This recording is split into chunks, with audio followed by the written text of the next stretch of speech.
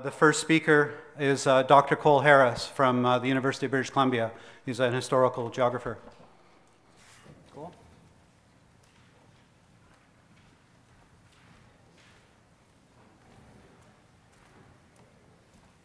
Well, thank you very much. I feel honored and I feel humbled to be here. I feel also, in some ways, an outsider. I've lived, and my people, for several generations in British Columbia. But in relation to a conference like this, I am, I think, an outsider.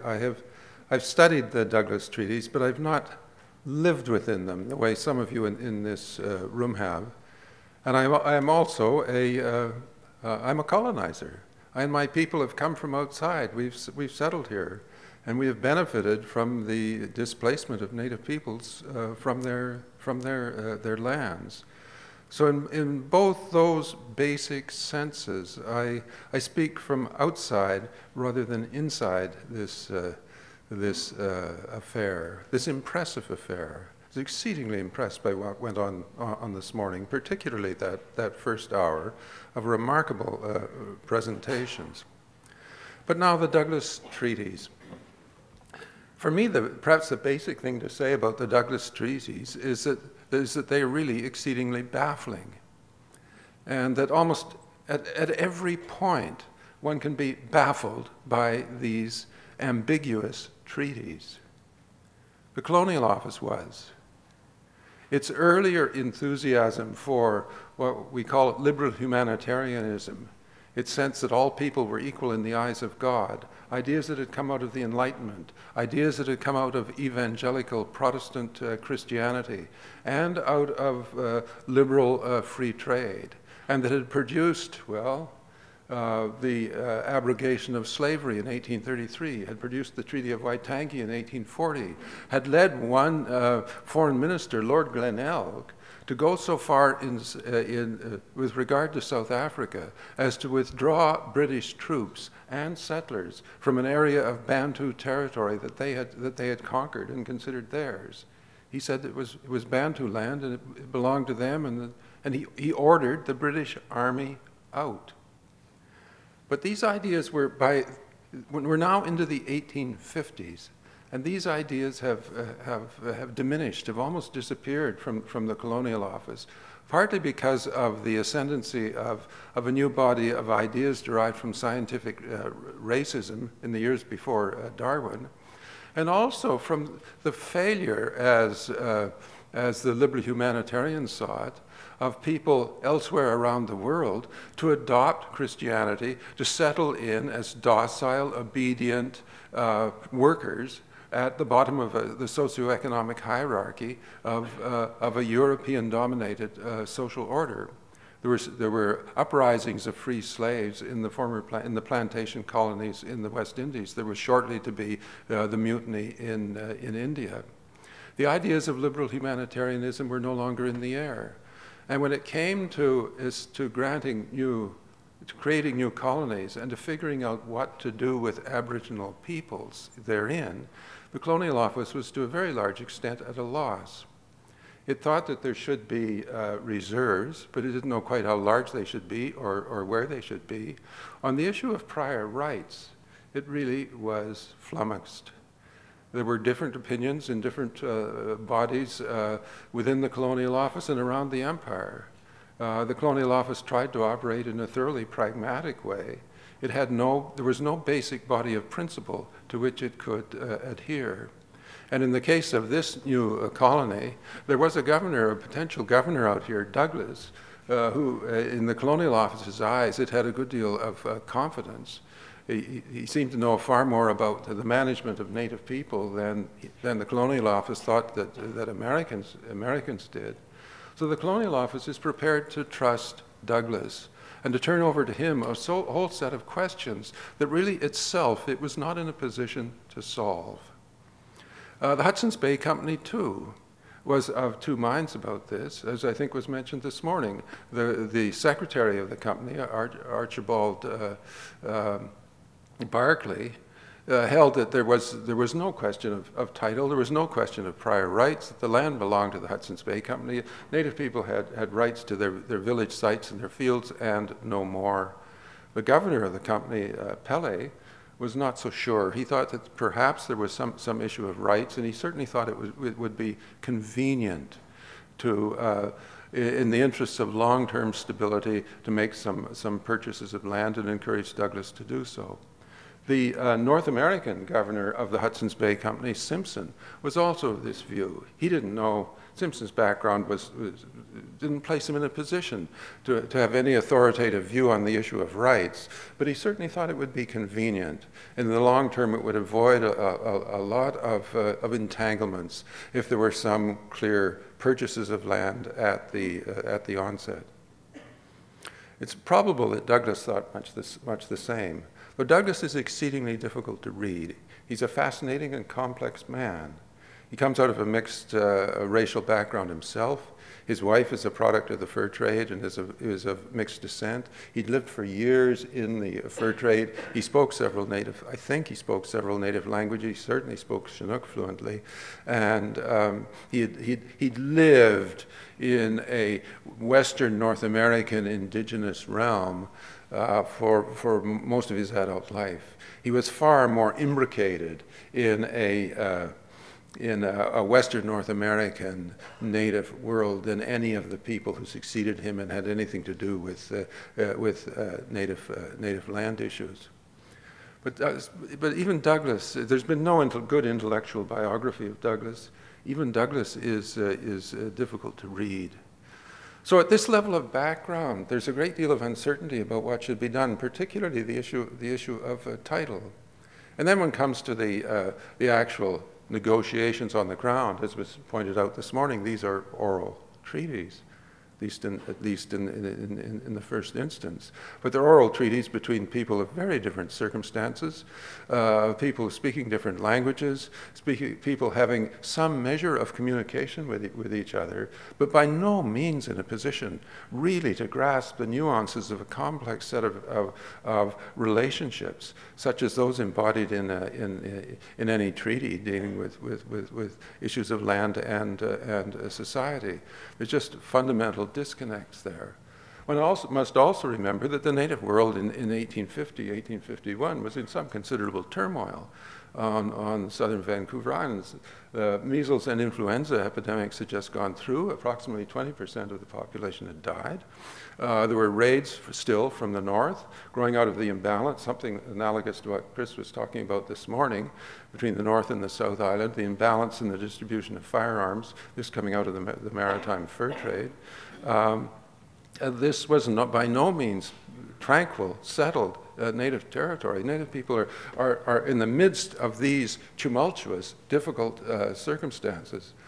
And just what they make of the treaties, what their understandings of them were, exceedingly difficult to say. There's some evidence that they considered them peace treaties. I think the work that Neil Valence is doing may be the next, if he can really get at the issue of what the oral record has to say on these matters, may be the next real advance in understanding the Douglas treaties. But at the moment, we really don't know in much detail what the native understanding of these treaties was. And even on the non-native side, as again was mentioned this morning, people like McKay, the fur trader, and Blenkinsop, they held that these weren't purchases because the government already owned the land. They weren't treaties, certainly. They were just means of pacifying native people. On the other hand, probably the most astute observer of these things comes on the scene slightly later is the Indian Reserve Commissioner Gilbert Malcolm Sproat. Gilbert Malcolm Sproat, when he took on that job, made a very thorough survey of what had gone on before, and he came to the conclusion that some issue of title was clearly involved, and he thought that Douglas understood that some issue of title was clearly involved with these treaties. But as I say, as oral documents, they're hard to decode, and as written documents. And of course, as Chris was pointing out this morning, you have blank sheets of paper, you have X's, and you eventually have a template dropped in on these blanks. But what really, even those words, what do they mean? Village sites. What is a village site? Nothing is explicit in these treaties.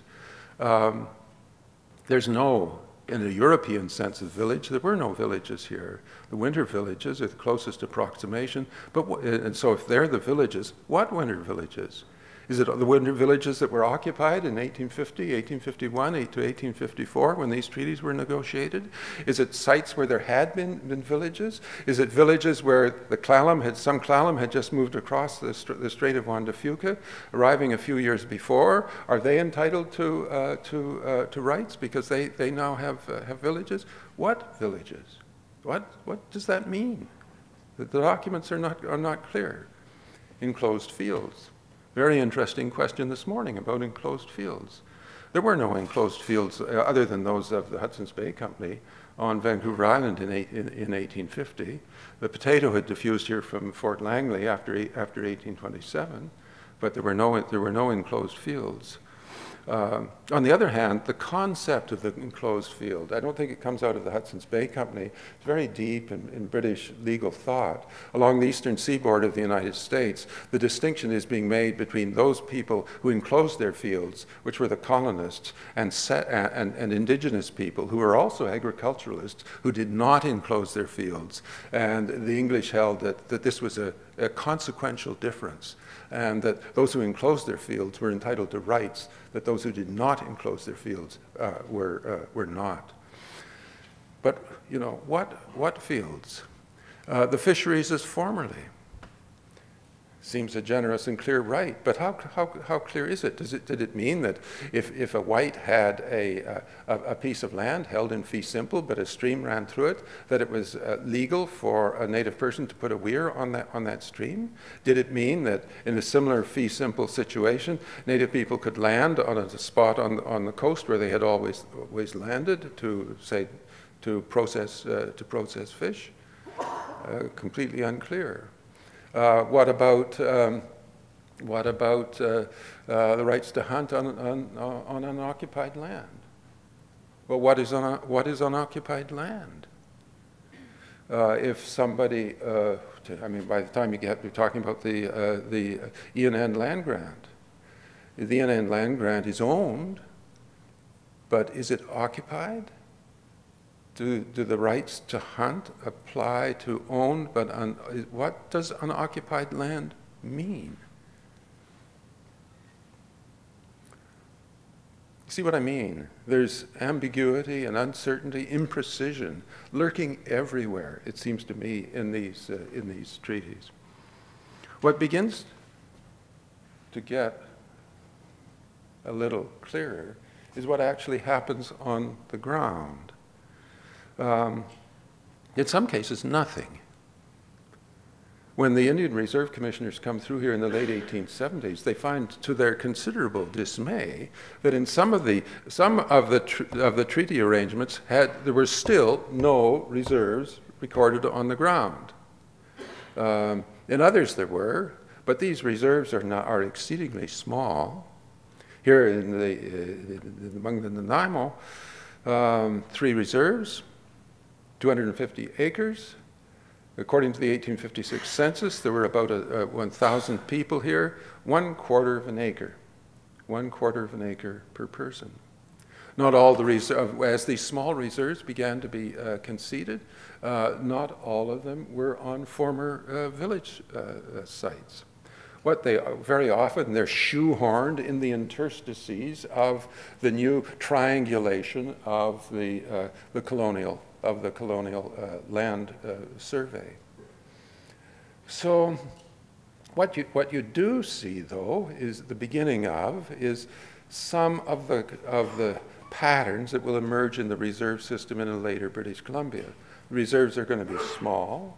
They're going to be in the territory of the people whose reserves they are. There's not going to be an amalgamation of different groups into a few large centralized reserves, as there were in many parts of the United States. The reserves are going to be held in trust for by the government for Native people. In these ways, some of the features of the later reserve system, even in the early 1850s on Vancouver Island, are beginning to come into focus. Now, what was I going to say next? My old head gets increasingly addled.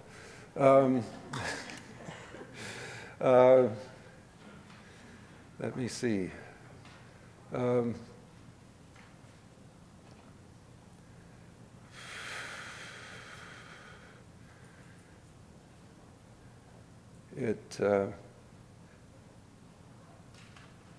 What was it? I do have one scrap of paper here. I better look at it.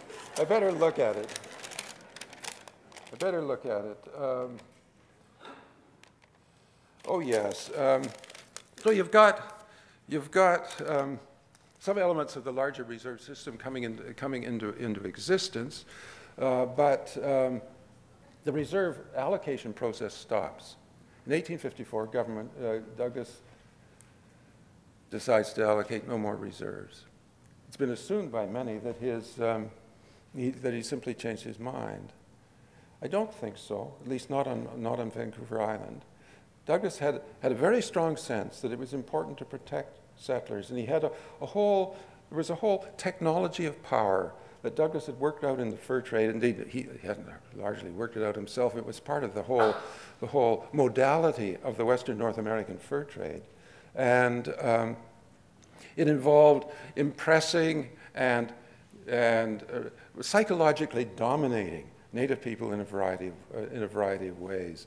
And he felt that to achieve this, he had to maintain a system of compact settlement on Vancouver Island, and that if settlement were to disperse too far, that he simply wouldn't be able to exercise this sort of theater of power within which he thought the settlement, the safe, non-native settlement of Vancouver Island had to proceed. And so he felt by 1854 that he got the land he needed. Later, after the gold rush breaks and settlement is pressing up the island, then Douglas is advocating to the Colonial Office for support for more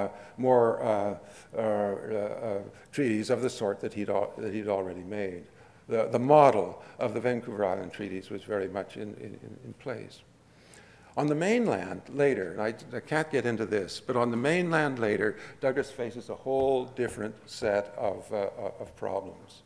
The pace of development is frenetic. There's a gold rush in full train, and where it's going to stop is quite unclear. There's vast reaches of territory. Douglas's resources are limited. The native population, even after the epidemics, is large. Douglas doesn't know where to start making treaties, and he embarks on an entirely different scheme, which is to grant ample reserves, to put aside altogether the issue of title, and hope that generous reserves conceded early will do it, and that they would provide for amply for Native people during a period of time, perhaps several generations long, which in his mind was a time of transition between a Native way of life and a Westernized one, which he thought was the inevitable eventual consequence of Native being in British Columbia.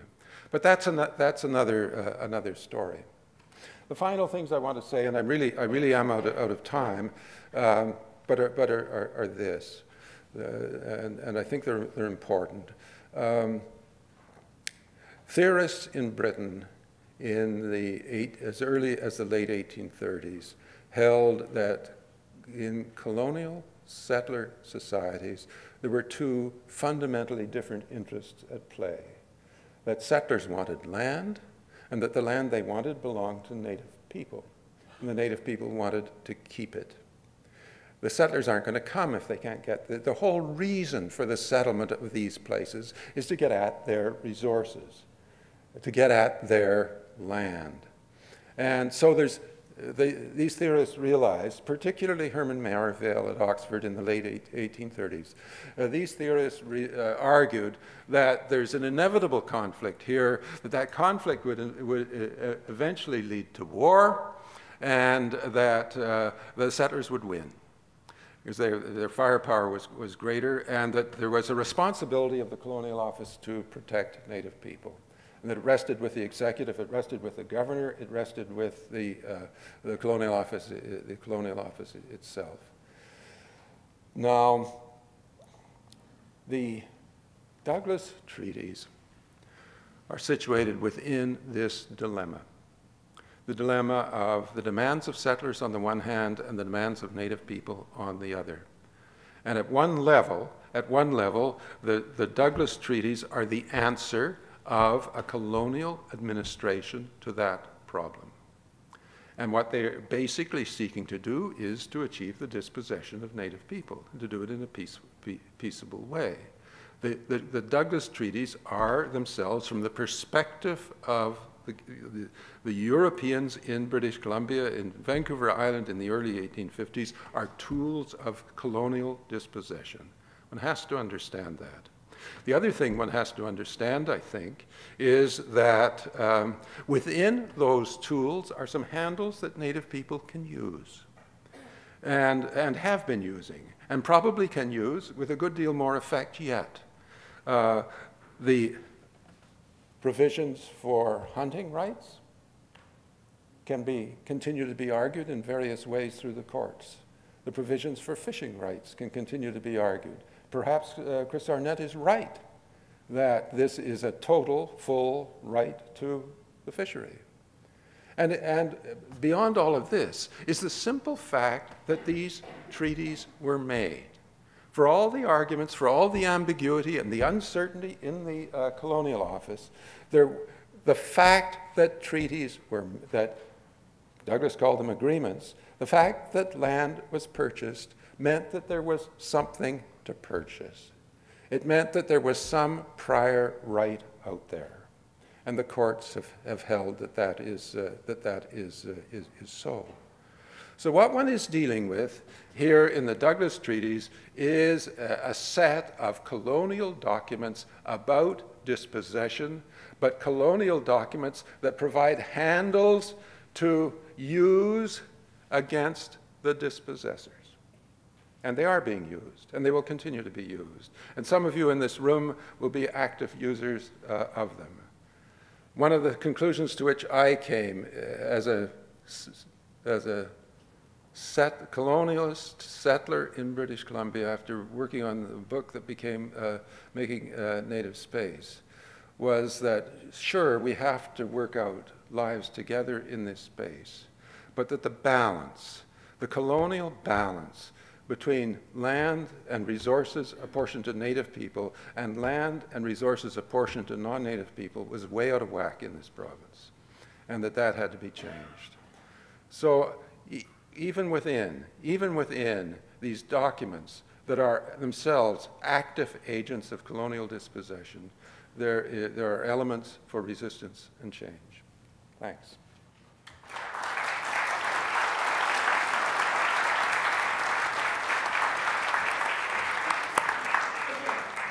Thank you, Dr. Harris. Our next speaker is Louise Mandell. Some of you will have heard her when she spoke at VIU here a couple of months ago. Louise is a lawyer, a partner in Mandell Pinder, and semi-retired or trying to be retired or something like that. So anyway, Louise, thank you. Is it possible to get...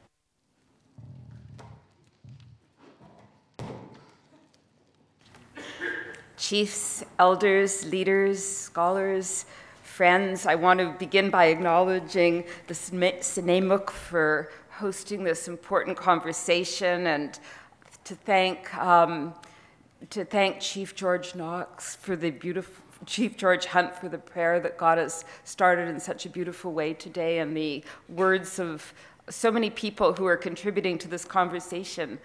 I wanted to begin with the rules governing the Crown's assertion of sovereignty in British Columbia, which was the Royal Proclamation, which stated international law governing European nations in their dealings with Indigenous nations overseas. And the Royal Proclamation was absorbed into national law, including the common law, and so into Canadian law, and it reflected a century of Crown practice, which had been agreed to by Indigenous nations who sanctified it by the Treaty of Niagara.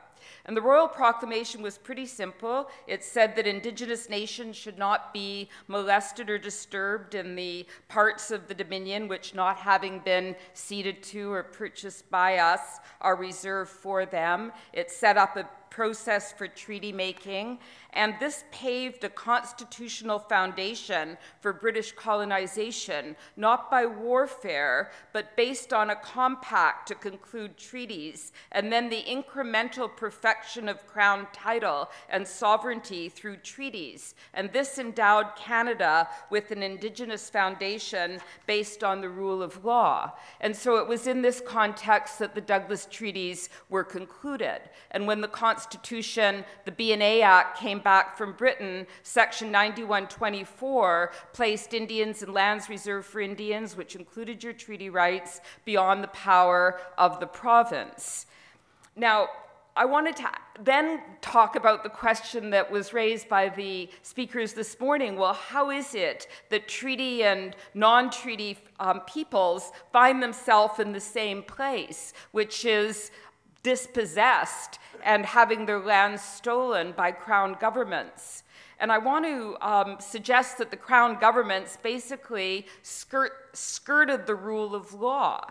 That what happened is that they began behavior which is characterized by the dominance of Crown governance, denial, dispossession, divide and conquer, delay in challenging Canada and British Columbia's sovereignty assertions. These deadly Ds gave expression to the prejudice and stereotypes which were embedded in the doctrine of discovery, which we now know has been repudiated at the international level by the World Council of Churches, by the Royal Commission. It's a racially based legal fiction which is more entrenched in our political and legal culture than the foundational compacts which makes up the constitutional framework of our country.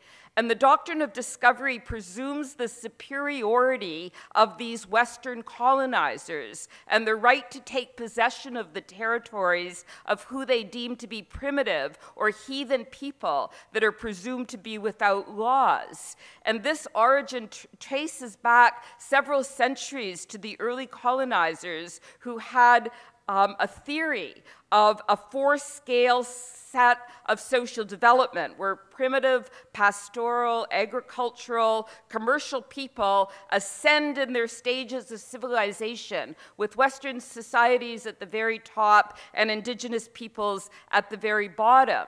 And so the cultural imagination of the settler government was that they were of a superior race who brought civilization and benefits to the inferior peoples. And so in spite of the treaties, what you have very soon after British Columbia became a province, in spite of 9124 of the Constitution and Section 109 that said the province's lands, mines, minerals, and royalties are available to them as a source of revenue once Aboriginal title has been dealt with, which didn't happen in British Columbia. You've got the province claiming exclusive ownership and jurisdiction in legislation and policies and in the government negotiation mandates that it brings to the treaty table. And you have the federal government pursuing assimilation goals through the Indian Act. And one of those goals prevented Indigenous people from going to court or for lawyers to even help them to do that, to address this basic racist cultural imagination, which was contrary to the rule of law. So I wanted to then turn now to the Douglas Treaty litigation and take my hat off to Mr. White and Mr. Bob, who stood up in 1964. And, you know, one of the things which is interesting about the White and Bob case is that it was the first time that we had title recognition. They went and argued in the courts that the treaty was a recognition of title. And they also argued that this was a treaty. And you had the Crown arguing, no, it's not. And in the end, the court relied on 9124 and said that the treaty was a right within the definition of the exemption to the Indian Act, which prevented the Provincial Wildlife Act from applying to them. So then I come in. White and Bob had been decided when I became a lawyer, and I had the great honor and privilege of representing the Saanich people in a series of cases involving the Douglas treaties. And I begin with Regina versus Bartleman, a case out of Vancouver, out of the Tsartlip, and also Doug August from Halalt. And again, it was a hunting case. You'd think after White and Bob, the Crown might have acknowledged the hunting rights and made space for their operation, but they're still charging people. And in the Bartleman case, there was a number of important interpretive principles which were decided. One of them was Indigenous laws, because Mr. Bartleman was hunting in the territory which was Halalt territory, but he was there because his cousin had, of course, given him permission to hunt there. He was hunting with his cousin. And the Crown argued, well, he's not hunting in the treaty territory, whatever that was, and the court accepted the argument that the treaty right includes the right to hunt according to the laws. So even though it was in Halalt territory, it was a right under the treaty. And then the Crown said, well, the treaty says that they interpreted the treaty as based on the 12 miles that are reflected in the treaty as the crow flies, and said, well, he's hunting out of this 12-mile area that's reflected in the treaty. And the court didn't accept that and said, no, he can hunt. The hunting in the treaty involves the entire traditional territory, not this small area which the Crown pointed to as being the territory of the treaty. Well, then the Crown said, but he's hunting in fee simple land. That can't be right. And the court didn't agree and said the access to the treaty allows the hunting to take place on fee simple land, in this case where there was no fences and there was no reason why the hunting couldn't continue as formerly. And so one of the interesting things out of the Bartleman case came out of a question this morning about the X's that were on the treaty. And Mr. Justice Lampert at the Court of Appeals said, look, I'm finding that this hunting right continues. I'm finding the Provincial Wildlife Act is beyond its power to infringe it. What I'm not answering is whether these treaties are extinguishment treaties. That question wasn't before me. And he went back to the X's on the document. He went back to the question of not knowing anything about the interpretation of the treaty. And he said, this isn't an issue which I'm going to answer. This is an open question, which remains an open question, still to be tried. Well, shortly thereafter, the province authorized permits to this company called Saanich Marina to build a marina in front of the village right out there in Saanich Bay. And I wanted to say that the lesson for this case may be that while the province may provide the permits, it's the First Nations that provided the certainty, because that marina was not going to be built as long as the Saanich people had anything to do with it. And Earl Claxton Jr. actually got inside the dredger as this dredger was going to claw down and pull up an eelgrass bed, which housed the ancient crab fishery of the people. And he was going to go down with the dredger if it was going to pull up the eelgrass. And we ended up stopping the dredger by going to court, first of all, getting an injunction, and secondly and finally getting a permanent injunction. And I wanted to say a few things about some of the highlights of that case. One of them was the fact that The very first argument the Crown raised was this isn't a treaty. And we had to argue the same argument that they argued in the White and Bob case. So here it is 120 years later, after the treaty had been concluded, and the Crown governments are still arguing that there's no treaty. And what that means is that there's been no implementation of the treaty for 120 years, because they're still denying that it ever existed.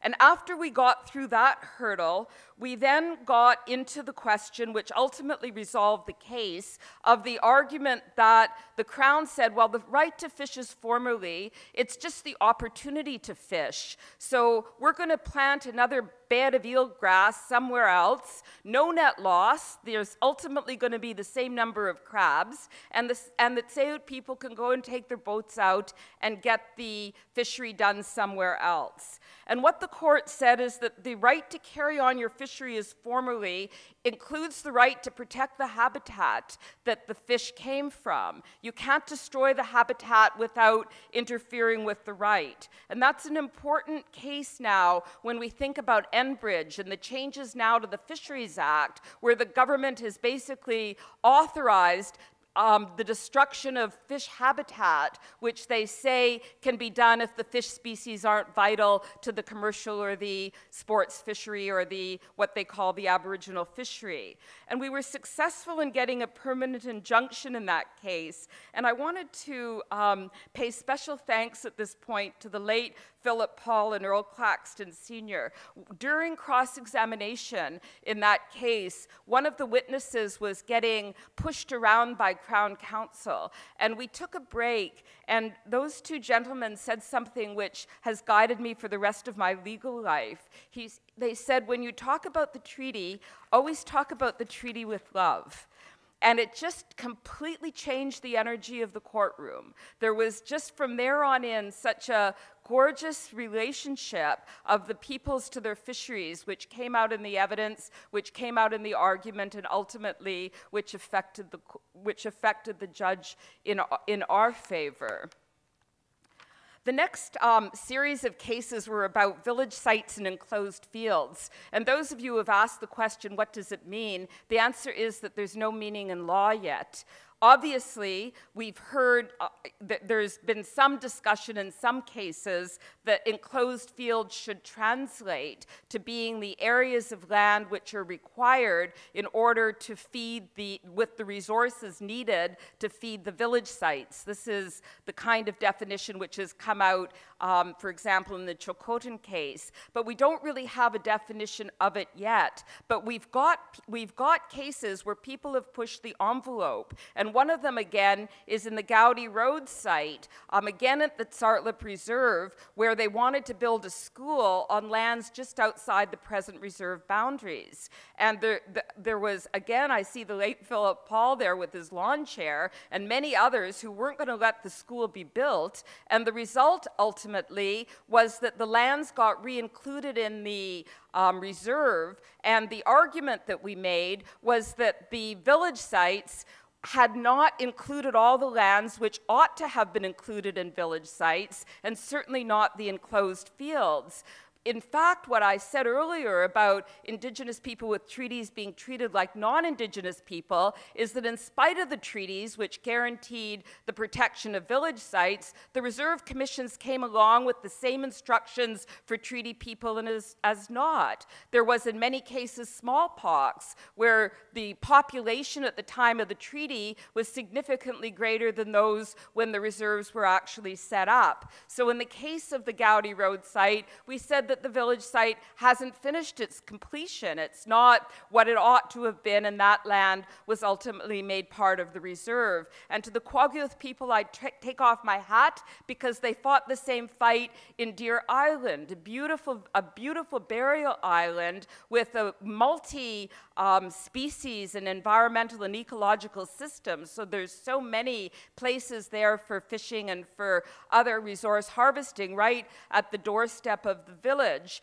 And again, the fight there was about this land ought to have been included in our villages and was not. So for those of you thinking about, as Chloe Ostrov was talking about this morning, issues that remain alive and yet to be fought and interpreted on the Douglas treaties, the village sites are major unfinished business. And I'd like to finally talk about the Morrison-Olson case.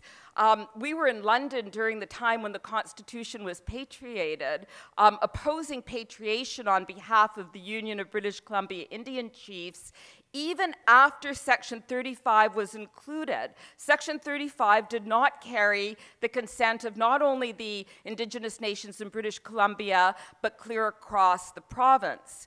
So Section 35 gets brought into the Constitution, and not only does that happen, but shortly thereafter, the wildlife officers set up a decoy and start to try to trap the Saanich hunters for night hunting on the basis that Section 35 allows them to justify an interference based on safety, public safety.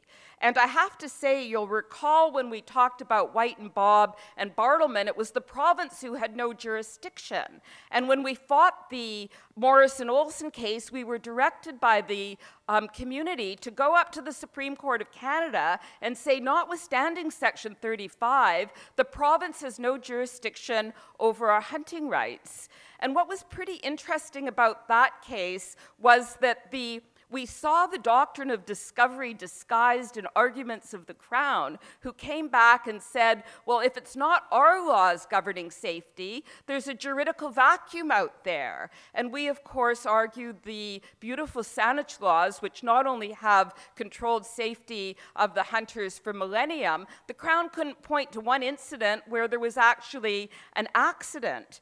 And at the end of the day, the court ruled that the province has no jurisdiction over the hunting rights, not even justification jurisdiction, that if the Crown has to justify an interference, let the federal government try.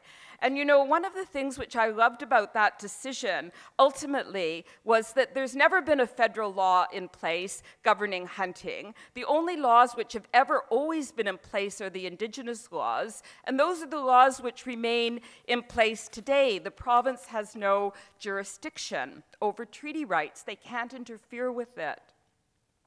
So you think that after all this litigation, we should be doing quite well. But turning denial around is very difficult. The culture of denial runs deep. It's like a rock.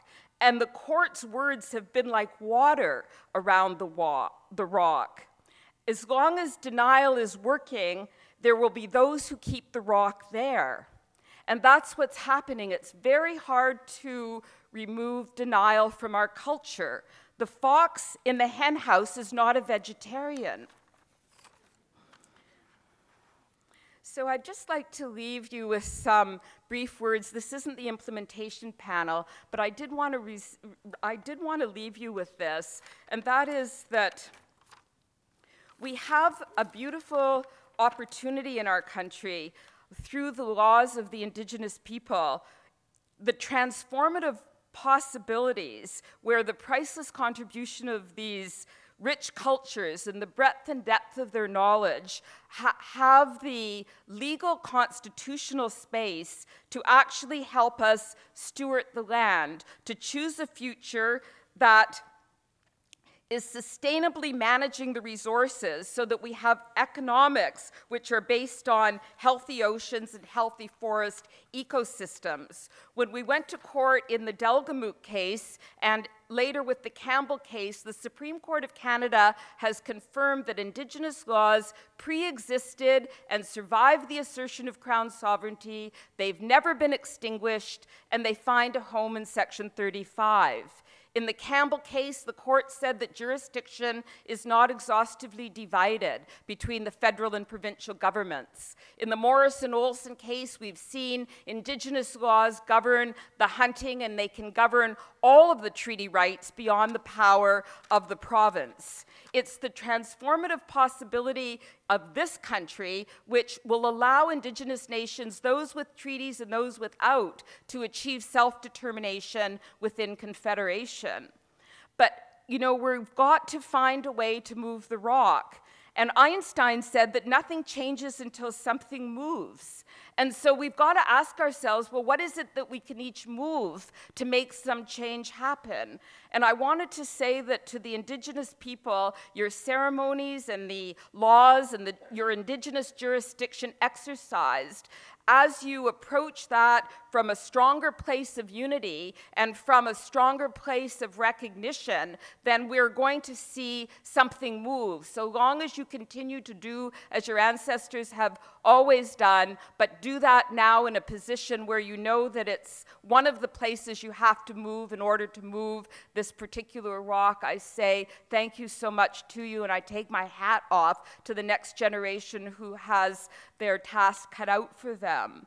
And for all of us in the room, change of consciousness is also a change. If your consciousness is changing, that you don't accept the deadly Ds, denial, dispossession, delay, divide, all of the dominance, all of the deadly Ds that actually form part of the political status quo as we speak, then thank you for standing up, thank you for teaching your children, and thank you for doing what you can do within the world that you influence.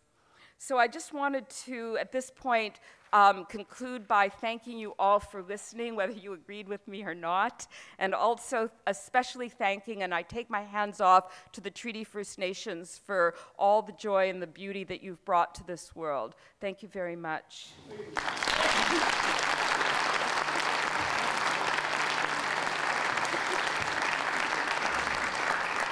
Thank you. Our next speaker is Raymond Frogner, who's an archivist with the British Columbia Archives.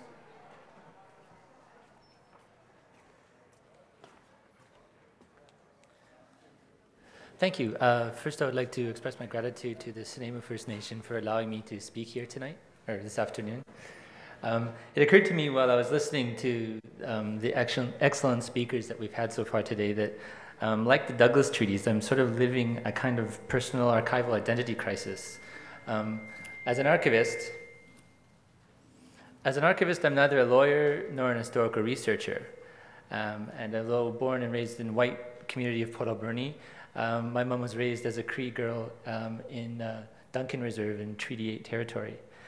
So with that theme of archival identity crisis, I wish to offer an archival interpretation of the bound register of records, often referred to as the Douglas Treaties, Vancouver Island Treaties, or as written on the cover of the document itself, Register of Land Purchases from the Indians.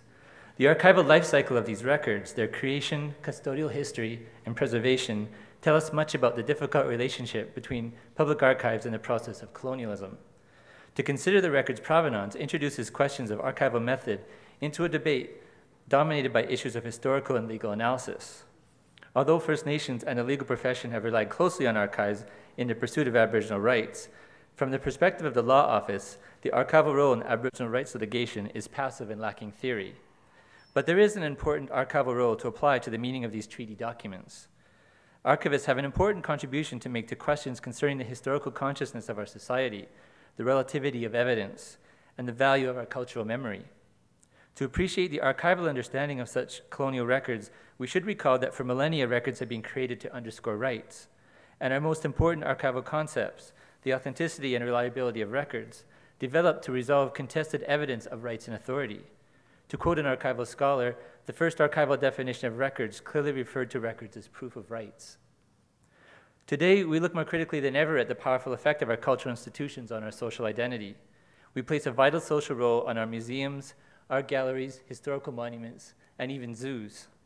But while some writers are examining the philosophical meaning of quote-unquote the archives, this is almost always done without an understanding of archives as real institutions, as a real profession, in fact the second oldest, with its own set of theories and practices.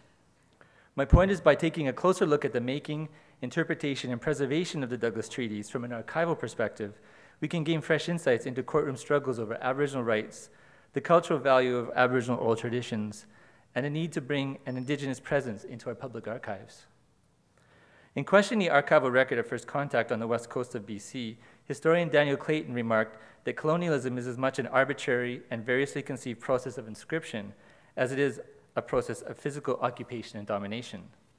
While he doesn't directly acknowledge it, Clayton is suggesting the colonial record be challenged for its lack of archival authenticity and reliability. An archival record is judged authentic when it is truly what it claims to be. A record acquires this quality by the trustworthy manner it's accessed and preserved over time. An archival record possesses reliability if its content is confirmed to be true. How actors interact in their social and cultural context to create a record defines its reliability. Over centuries, archivists have devoted considerable thought and practice to create trustworthy, i.e., authentic and reliable records. With these thoughts in mind, I first wish to comment on the archival reliability of the Douglas Treaties. As we know, between 1850 and 1854, Douglas arranged for the creation of 14 treaties covering various tracts of Vancouver Island. Douglas required Aboriginal land to fulfill the HBC's chartered responsibility to promote white settlement on Vancouver Island. He wrote HBC Secretary Archibald Barclay in 1849, arguing it was in the interest of quote-unquote justice and harmony to recognize Indigenous rights to villages and other locations of common use. Barclay replied with instructions to quote purchase unquote required lands not physically settled or cultivated, a much less generous approach. He also sent Douglas register books to record land purchases, to which Douglas replied, "I observed the instructions respecting the registers to be kept there, but confess with regret I do not understand them, as I have never seen any books of the kind except the simple forms of registering lands used in the Columbia. I have therefore to beg that a pro forma entry for each of the books, original sale book and division sale book, may be sent out, as this will save much future trouble and inconvenience." Douglas is here explaining his inexperience and unfamiliarity with the process of documenting land tenure, the essential colonial project of turning earth into property. Douglas was equally confused over the documentation of land tenure for white settlers, and more than once requested the Colonial Office's legal opinion on this topic. It is in part his poor understanding of documenting tenure that resulted in such odd documents. Time does not permit a detailed analysis of the many curious elements of the treaties. Suffice to say, the inconsistent nature of the documentary elements, the unusual numbering, the odd adhesions of signatures, the signed X's written in a single hand, all call into question the creative process and ultimately the archival reliability of the treaties. Archivists study elements of a record's form and content as a window to its formative context. The political, legal, and economic structures, culture, and myths that form an integral part of the written document. From this view, I can sum up the Vancouver Island Treaties' reliability with an old archival adage: a document is only as reliable as the process which created it. Or, as Wilson Duff described them, innocent legal fictions. Let us now turn to the archival authenticity of the treaties. To promote authentic records, an archives will normally keep careful accession files, logging with contextual detail exactly what crosses the archival threshold. This metaphor is significant. Only records archivists have appraised to possess enduring value can enter the archives. The earliest archivists at the BC Archives, Hosey, Schofield, Lamb, recorded after a fashion accession files, and Lamb introduced the first accession registers.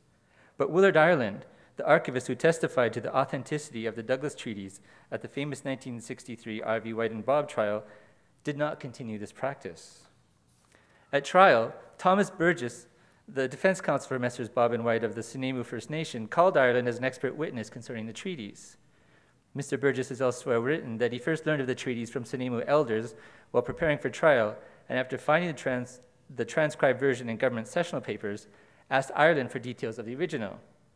Ireland confirmed the archives held the originals. What never seems to have been discussed is whether Ireland knew how the registers found their way into the archives. Had anyone asked Ireland this simple question of archival practice, he may not have been able to answer. The custodial history of this treaty register is in fact spotty. The treaties were written and originally stored at Fort Victoria, at least most of them. H.L. Langevin's report of British Columbia, an 1872 federal government document, referenced the treaties under the title Memorandum of Treaties Made with Indian Tribes for Purchase of Their Lands.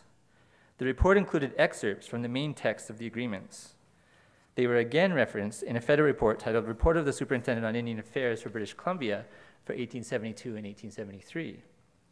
And we all know of the controversy surrounding the BC government's 1875 publication titled Papers Connected with the Indian Land Question 1850 to 1875. This publication included fully transcribed and slightly edited versions of each original treaty. Until the R.V. White and Bob trial in 1963, the references to treaties are generally made to this publication. And it is well known government officials prevented Aboriginal access to even this document on more than one occasion.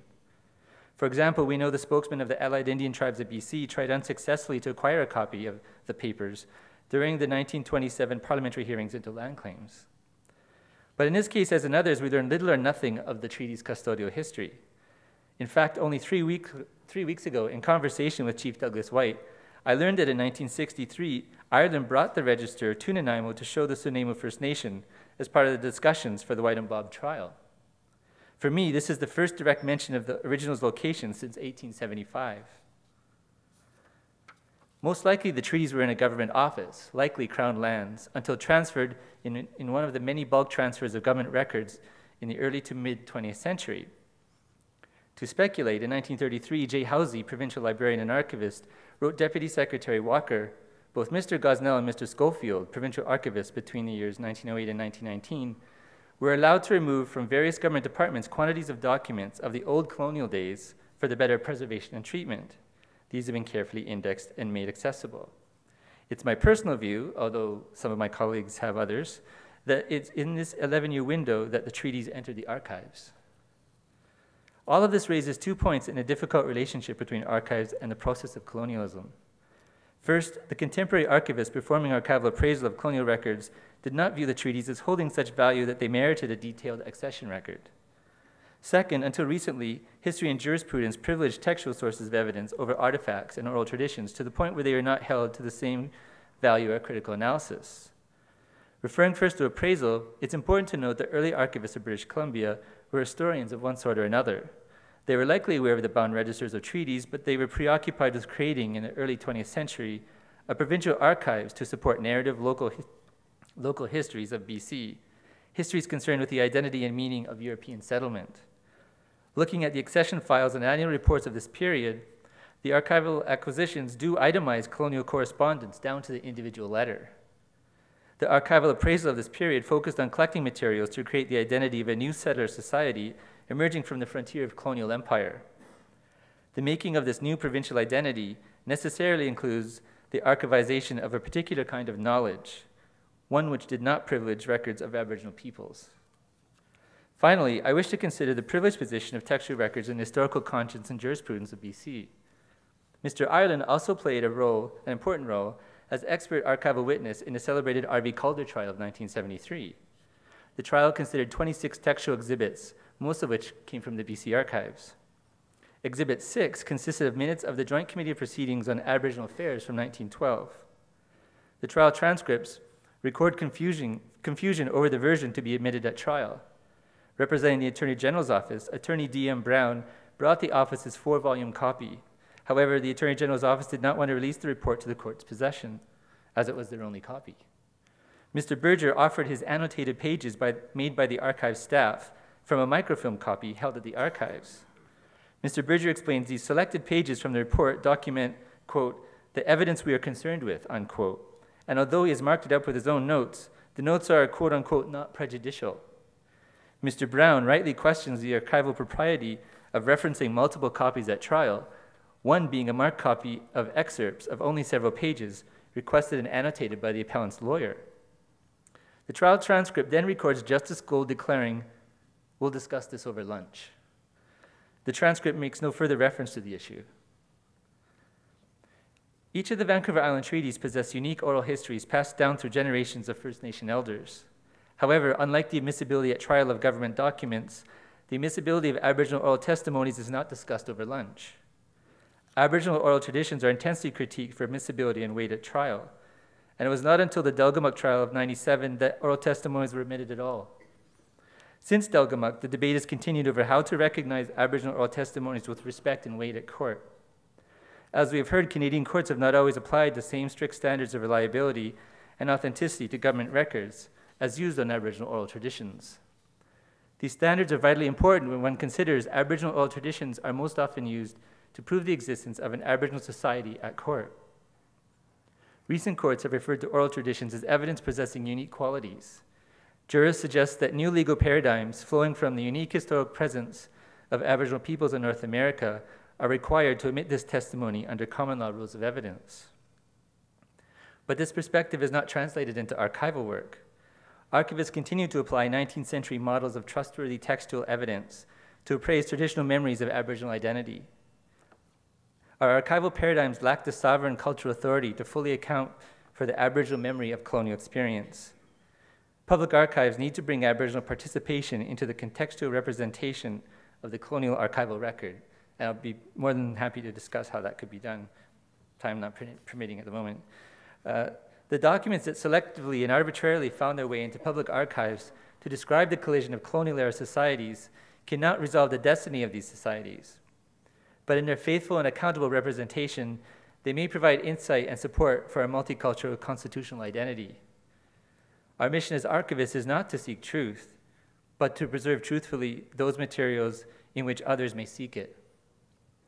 Writing in this period when I believe the Vancouver Island Treaties found their way into the BC archives, Dominion archivist Sir Arthur Doughty described the mission of the then Public Archives of Canada to preserve the documentary heritage of our nation as a quote-unquote noble dream. Similarly, writing on archival rights in his R.V. Cote decision, a Supreme Court of Canada justice spoke of the quote-unquote noble purpose envisioned in Section 35 of the Canada Act. Still missing from our noble postures of legal purpose and archival value is the respected and genuine memory of First Nations colonial experience. Thank you.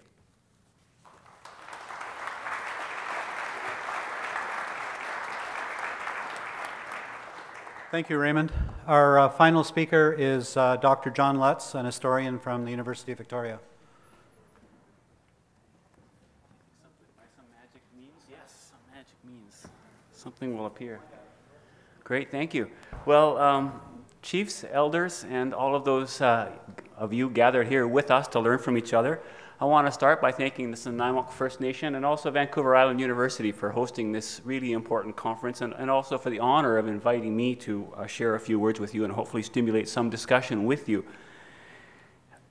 I want to start by talking about, I was going to start by talking about the Douglas Treaties, but His Honor Stephen Point's point, the point that he made early this morning, by calling them Douglas Treaties, we give way too much credence to the role that Governor Douglas played and not enough attention to the role that First Nations played in the creation of those treaties. So I think maybe for the purposes of today, I'll call them the Salish Kwakwaka'wakw Treaties. So as Cole Harris has pointed out very ably a few moments ago, these treaties and the discussion around them are full of ambiguity. But amongst all this ambiguity, there's one glaring contradiction. James Douglas wrote, shortly after concluding the treaties, that he would have preferred to offer annual treaty annuities, annual payments to the First Nations, instead of a lump sum. And he said that this proposal was turned down by the Lakwangan, the Songhees CM, the Songhees chiefs. Now, David Latasse, who said he was also there, says that the First Nations understood that, in fact, this was just a first installment, the payments that they got from James Douglas at the treaty meeting was a first installment, and he said that the First Nations expected continuing payments, in fact, annual payments, what Latasse called a rent. So my presentation is going to explore this contradiction and try and draw out from this contradiction what we might learn about the interpretations of treaties. But before I do this, I want to actually take a small pause and give you a short advertorial, and I want to introduce a few projects that would allow all of you here, I think, to access some of the documents that we've been talking about today and have recently been made available online. So take a little pause for an advertorial here. I want to introduce the Fort Victoria Journals Online, which we just launched last Wednesday at the University of Victoria. This is a project of the University of Victoria history class and a community scholar, Graham Brazier from Denman Island. And what we've done here is taken the original handwritten diaries or journals from the period that the treaty was signed.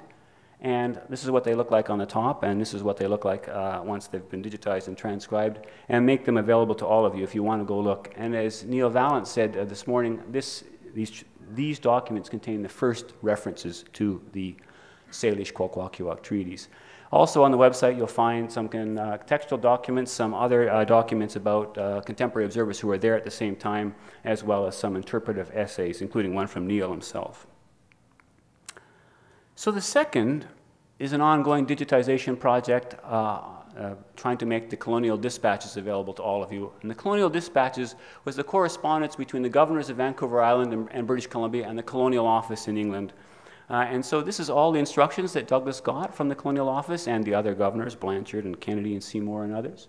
Also the responses of the governors. And the governors were told to report on everything of interest in the colonies. And so year by year, we're digitizing these correspondence. We started in 1846, and when I say we, I'm mostly speaking about the UVic Library and the Humanities Computing Media Center at UVic, and the work of Chris Petter, who's here in the audience today. And so far, we've worked our way up to 1860 as we go, and of course, we want to go to 1871, which is the Confederation with Canada, the end of this correspondence. So we're raising money, trying to raise money for digitization, the last of this series, and I'll be passing a hat around after the talk. Third, that's what's in the digital dispatch. This gives you an idea of kind of the transformations we've done, and we've made the originals available online. Third is the launch of a series of map collections that we also made last week at UVic, and this is a project of the UVic Libraries, really under the direction of Chris Petter, Special Collections Librarian at UVic. And what we've done is gone to the National Archives of England and digitized all of the maps that relate to colonial BC, over 240 maps. Those are available in high definition for you to browse and look at, including many maps of this period. And finally, we've gone to the Hudson's Bay Company archives and digitized over 100 of the most important Hudson's Bay Company archives maps, including, and just a few samples here, of our local, where we are right now, this 1852 map of Nanaimo by Joseph Pemberton, and here's an example of an 1863 map. And finally, as part of the Colonial Dispatches project and with funding from the BC Treaty Commission, we've taken the correspondence, the governor's correspondence, and turned them into lesson plans for grades 5 to 12, including one lesson plan explicitly devoted to the Douglas treaties.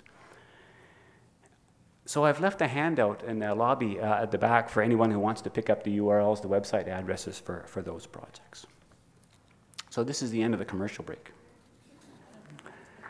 So, thank you. And before I start my talk in earnest, I want to ask you to excuse me because I'm going to be speaking as if I've learned a little bit about Coast Salish culture, and if I do so, it's only because I've learned from some very patient Huelmuk teachers, including Nahahatsi, Haytuluk, Siemchis, and others, mostly Stalo elders, whom I work with quite closely. And I'm merely passing on what they have taught me when I talk in that way. If I speak as if I know a little bit about European customs in the 19th century, much of what I know comes from my Huelitum teachers, including those on the stage here. Cole Harris, for example, Jim Miller this morning, Hamar Foster, Bruce Miller, John McLaren, and Michael Ash, and others, of course. So what I'm going to try and do in my talk is take a little bit of know something that I've learned from both of these kinds of teachings and bring them together. So back to this contradiction where I want to start and end. In his letter of May 16, 1850, James Douglas reports to Archibald Barclay, and I think this has been quoted earlier today, so I won't dwell on this too much, but he proposed they wanted to pay a series of payments to be made annually. But the proposal was so generally disliked that I yielded to their wishes and paid the sum at once. Well, in his 1934 reminiscence of the event, C.M. David Latas states that Native people were shrewd bargainers, and that such a small sum of the blankets that were paid would never be sufficient to purchase their land. And he says, we all understood that similar gifts would be made each year, what is now called rent. Was one of them lying? Was one of them misremembering?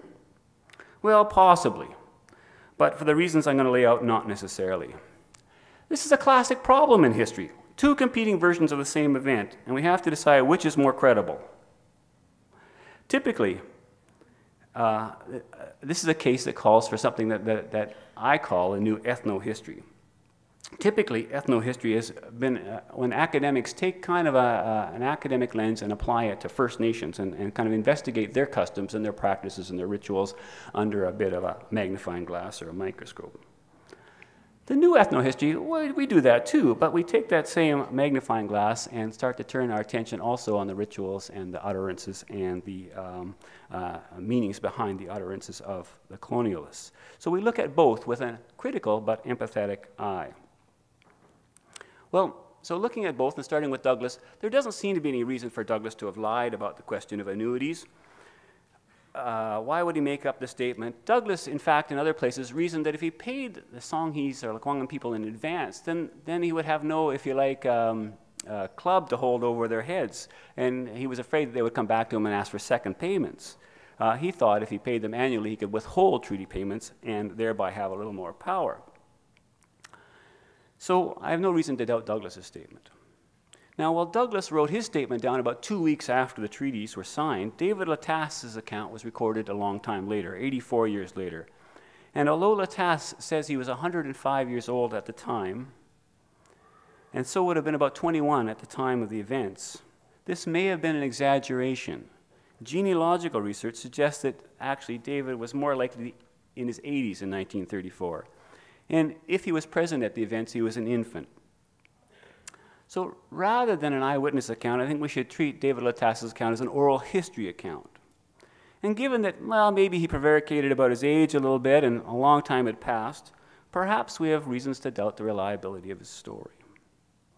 But I actually think there are reasons to think it's a reliable one too.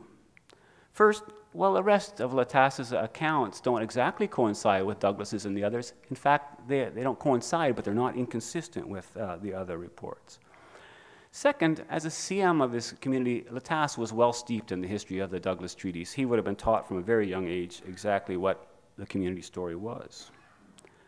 And the rest of his story jives with what else we know. So why would he get this one piece wrong? And when he made his statements in 1934, what did he have to gain by making that kind of a statement?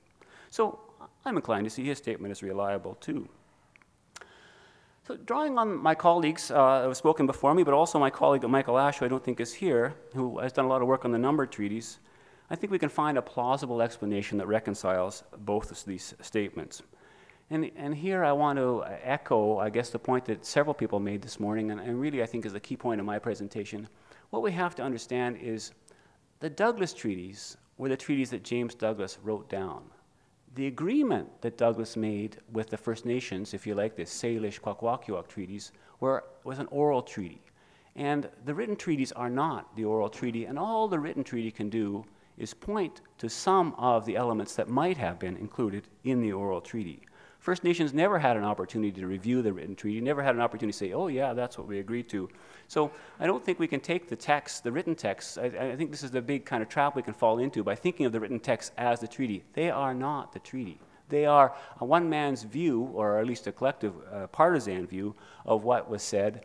But we know that from the evidence that actually been presented earlier today, the elements of the treaties were already in Douglas's mind before he met with First Nations. He wrote in 1849 saying that we should set aside their villages and their enclosed fields. Barclay writes back in 1850 before the settlement, yeah, that's what you should do. That's exactly what the treaties say. The only indication that Douglas had had a conversation with First Nations, and by the way, he does say that he had considerable discussion over the treaty process.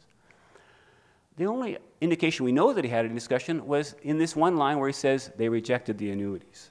Otherwise, it's what Douglas went into the negotiations with, and it's what got written down on the treaties when they came out. So we have to think of these treaties as an oral agreement, and we have to look for the pointers to tell us what was in that oral agreement, and the written Douglas treaties are only part of that. The second key point, and this again comes from Michael Ash, is that treaties, like contracts, have no validity unless there is a meeting of minds, a common understanding about what is being agreed to. There's no doubt from the reports of both parties that there was some kind of agreement reached in these treaties. But I believe here and now, as I've argued more fully in my book called McCook, A New History of Aboriginal White Relations, that there was a lot of room for mutual understanding. Sure, a lot of things were understood between First Nations and settlers, but there was also enormous spaces of ambiguity where Native and settler could think they had come to a meeting of minds, but actually misunderstood each other. So the dispute about the idea of an annual versus a lump sum payment allows us a chance to get at the nature of the real oral contract and to see if there were some misunderstandings, real misunderstandings, embedded in it. So Douglas tells us and now I'm quoting from him, "I summoned to a conference the chiefs and influential men of the Songhees tribe," that's the end of the quote, "and had a long discussion." He says he proposed annual payments. Presumably, somebody asked him, well, what do you mean? What are you talking about? What kind of payments are you going to offer us? Well, in the end, we know what the lump sum was. It was 371 blankets. That was the lump sum payment for the 9 Douglas treaties in Victoria, the 9 Salish-Kwakwaka'wakw treaties. Presumably, if he was offering an annual payment, he was only offering a fraction of that. What, 40 blankets a year? 20 blankets a year? Presumably, these payments would have gone just to the CM because in the treaty that was finally negotiated, every head of family got 3 blankets. But 20 or 30 blankets wouldn't go around. So you can see that, you know, whatever was going on here, that proposal wouldn't have gone over well with the Lekwungen. Douglas described the event as a conference, but David Latasse suggests the Salish interpretation. Latasse said that for weeks in advance, the party, as he called it, was a talk of all the encampments within 80 miles of Victoria. On the appointed day, the Lekwungen and their neighbors assembled on Beacon Hill overlooking Fort Victoria. The HPC men distributed hard biscuits smeared with molasses and gave away other foods. Governor Douglas was dressed in his coat of blue with gold shoulder pieces, gold trim. He gave a salute to the Queen, and then, now I'm quoting from Latasse. Whoops, this is actually a gathering of the Songhees in 1848. That slide is just sort of, and actually Chialfik, the chief of the Songhees, is in that slide. But this is what David Latasse reports. And I have a fuller quote here. Douglas stressed the desire of the white man to be friends with the tribes. He assured the chiefs that trade in furs with the peaceful use with enough land to grow food were the only reason for the establishment of the settlement. His statement was welcomed by the peace-loving tribes, whose view of the settlement, had it been voiced, would have been that there was lots of land and no harm would come from letting the whites use some of it. We all understood that similar gifts would be made each year, what is now called rent. Well, in Coast Salish law, the proceedings of the gravity of those conducted at Beacon Hill Park in those days would have been part of a ceremonial event that we now call the potlatch. Guests would have been summoned from far and wide. They would be feasted, regalia worn, gifts distributed. Latasse offers us a Salish view of the work that was conducted at this conference, feast, or party. Douglas was claiming the right, as the CM of the whites, to the occupation of the fort site and surrounding lands. By Coast Salish laws, its claim to ownership was validated through the distribution of gifts, and those who accepted the gifts accepted the work. If I am right in thinking that to the Lekwungen, this event that Douglas hosted was kind of a white man's idea of a potlatch, then there was only a partial meeting of minds. Because in some respects, Fort Victoria was for the whites what a lucrative reef net fishing site was for the Lekwungen CM. It was a wealth-generating asset. And like the CM that owned the reef net fishing site, Douglas would have been expected to host periodically to affirm his rights to the site and to pass it on to his successors for that matter, and in each time distribute gifts as all the CM did. So here I think what Latasse is telling us when he's talking about rent is the periodic redistribution of wealth that could have confirmed the HBC's right to whatever land both parties thought they were agreeing to. So both, I think, Latasse and Douglas can be right. For his part, I'm sure that Douglas was told likely a distribution of 20 to 40 blankets wasn't going to do very much, and much larger gifting was needed. And he took that to mean the idea of annual annuities was rejected. The written treaty actually tells us very little about the oral treaty because, as I said, aside from the reaction of the chiefs to the annuities payment, Douglas tells us very little about what First Nations had said. The treaty, as you've seen bits of the text before, and of course it looks something like that, or one of the treaties looks something like that. I'll just read a short excerpt. Know all men, we the chiefs and people of the tribe or family of Chiconian in this case, do consent to surrender entirely and forever, ... The conditions of our understanding of this sale is this, that our village sites and enclosed fields are to be kept for our own use, for the use of our children and for those who may follow after us. It is understood, however, that the land itself, with these small exceptions, becomes the entire property of the white people forever. It is also understood that we are at liberty to hunt over the unoccupied lands and to carry on our fisheries as formerly. Well, if we think about this as a pointer to the oral treaty, then what can we disentangle, if you like, from the written words? Well, let's look at the word forever, for example. If the primary treaty was an oral agreement in a hybrid event that the First Nations understood as a potlatch, then it's probable that given the format and the pointers and what we know from David Latasse, that the CM weren't agreeing to any rights for forever. They were agreeing to the rights that were traditionally established and given to a CM at a feast like this that would have to be renewed periodically. So I think the notion of forever has to be looked at and unpacked. The right to hunt over unoccupied lands and carry on fisheries as formerly, well, that makes perfect sense from a First Nations point of view. But if the written agreement, as I do not believe, in fact reflected the oral agreement, then we would have to draw the totally unreasonable conclusion that the Lekwungen were told that while they might hunt over unoccupied lands, they may not gather berries, they might not harvest trees, they might not dig camas, they might not harvest or strip cedar bark over unoccupied lands. Surely the Lekwungen in the oral treaty would have had a clause to say, well, you know, over unoccupied lands, we are going to have the right to hunt and to harvest. What would the term unoccupied lands mean in the context of an oral agreement? Well, remember now that the First Nations had had about 20 years of experience with the Bay, first at Fort Langley in the 1820s and subsequently at Fort Victoria. And all their experience of forts, whether it was the ones in Puget Sound or up the Fraser River, were the same. A small picketed enclosure surrounded by a few farms. In 1850, this was exactly the case in Fort Victoria. No land had been sold to settlers except a small piece way out in Souk. And the only other settlement outside of what's now a very small part of downtown Victoria was a mill in Esquimalt Harbor. Douglas himself probably could not have envisaged a settler population larger than the one he knew at Fort Vancouver. All the land that the Lekwungen had used for generations, excepting a few hundred acres, was unoccupied, and in this context was unoccupied land, and as far as a reasonable person could see, would be unoccupied indefinitely. What would enclosed fields mean? Well, that question was asked by Mr. Underwood this morning. What would enclosed fields mean in an oral agreement between the Lekwungen and the fur traders? Well, on the British side, they might have had an idea about enclosed fields, but I think even in Britain, fields were often cleared, the stones removed from the center of the field, placed around the edges of the field, and fence or no fence, that was recognized as a field. Or if somebody cleared a bunch of trees and left a clearing in the middle with no fence around it, I think that would have been recognized as an enclosed field. But it's not credible to think in an oral agreement that the Lekwungen, who had extensive potato patches, still relied on their camas farms for food and trade, would have not wanted these protected and reserved. The only sensible meaning in the context of an oral treaty would have been to have included these lands, whether enclosed in fences or not. If it was clearly explained to First Nations that they were surrendering all their land with specific exceptions, is it credible that they would not have imposed a condition around grave sites? We know from current cultural practices, as well as historic evidence, that the dead were an important part of the Salish spiritual and even social world, were and are. When the treaty commissioners finally came around in the 1870s and 80s, as Dr. Harris mentioned, setting out reserves in the rest of the province, mortuary sites were obviously very important and were protected in very small reserves in many cases. Somewhere in the written treaties in the language called village sites or enclosed fields, must point to an oral agreement where the Lekwungen must have heard that the graves of their parents and their ancestors were protected and not given to the whites forever. So the written treaties are the Douglas treaties, but they are what Douglas decided. They're the Douglas treaties because Douglas had decided what was going to be in them before he met the First Nations.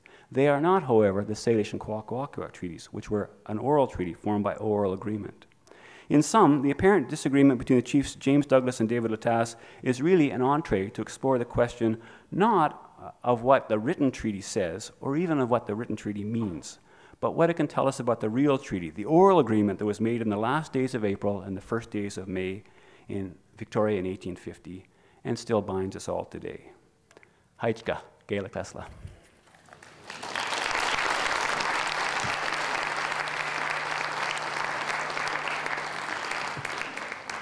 Thank you, Dr. Lutz. John?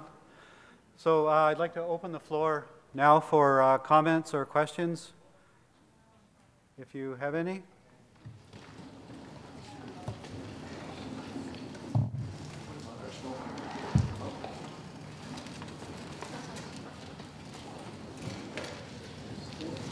No one has any questions? Yes, Tiffany. This question is for Louise. I would just like you to explain to us about some of maybe the future litigation for the Douglas treaties.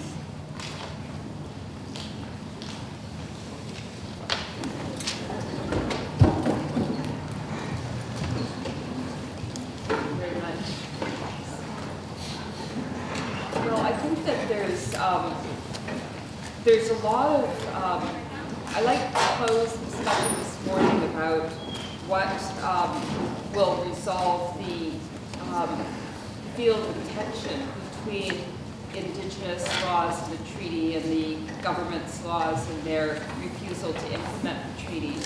And she mentioned that there was really two opportunities. One is a political opportunity in the conversation which needs to happen between Indigenous and Crown governments, resulting either in clarifications or legislation or agreements or protocols or whatever is required for the jurisdictional interplay between Indigenous and Crown governments in implementing the treaties to take place. And that political conversation hasn't happened.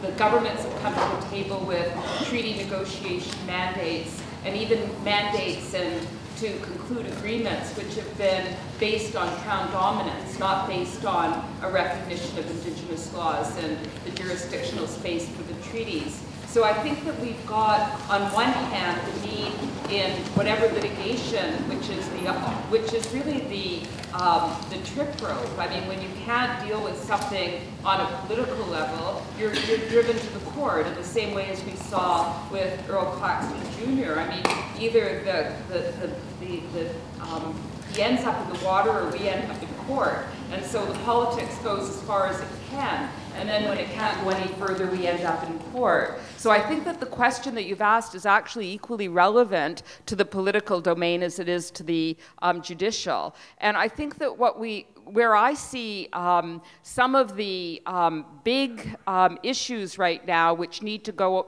forward on both planes and may end up in court. One is a challenge to the government negotiation mandates, which it brings to tables, which basically are out of line with the jurisprudence and continue to even deny the very court cases which have asked for and compelled a different result. And I think that there's going to need to be litigation in that context. And I think we're also going to likely face litigation because of the action of Crown governments in continuing to override treaties, and most particularly the Enbridge situation, where the governments want to